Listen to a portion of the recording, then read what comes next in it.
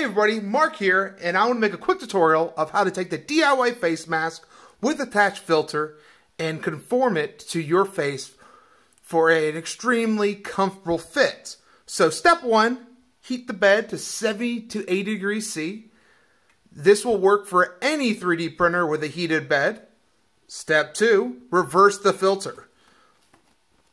And the reason we reverse it is because the filter has been glued on the back side, and the opposite side has a larger surface area for the bed to heat up the frame to make it more plastic.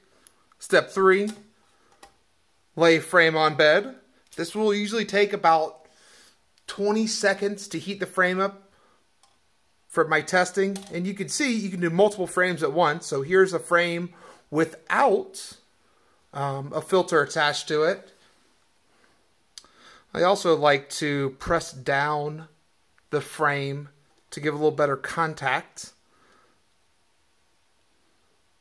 And if you squeeze the frame a little bit, you can see it's becoming a little bit plastic.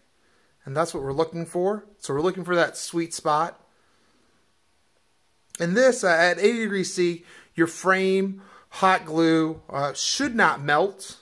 So you can leave this on for a while. And when you're ready, remove the frame, and you can see it's very formable. And then reverse the filter, and then conform it to your face. So adjust the nose, adjust it around your chin, and around the side, and then allow it to cool. So now being cool, you can see it's curled to match my face, and it's extremely comfortable. The same idea can work with just the frame as well. And you can bend and form it to any face. So guys, if you like this video, please subscribe. If you have any questions or comments, leave them down below. And like always, stay home and be safe.